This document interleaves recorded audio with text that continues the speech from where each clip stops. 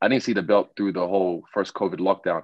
Then after the COVID lockdown, I grabbed it off Eugene and I kept it in my house for a while. And then about 8 weeks, 9 weeks out from the fight, I took it back to the gym and I was like, here, I just don't want to see it. I don't want to look at it.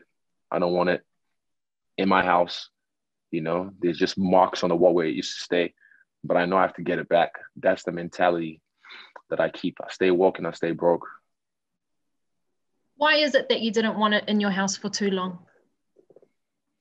I don't want to get attached to it because, like I said, a lot of people get comfortable. They get complacent. They think this is it. Like, it's easy to get to the top, but it's hard to get to the top, but it's harder to stay on top. And you've seen a lot of these guys who, you know, they win the belt and then the next fight they lose their belt. You know, I'm not one of those guys because I've defended my belt twice now against Whitaker and against what's his name, Romero. Mm-hmm. So I'm going to defend it for a third time this weekend. And I'm not one of these guys, man. Like, I don't want to be, you know, thinking like I know I'm the shit. You don't have to tell me I'm the shit, but also I have to remind myself that I'm not shit. Like, I still have a long way to go. So that's why I do shit like that. I just take it out of my house because I don't want to feel too comfortable as all that.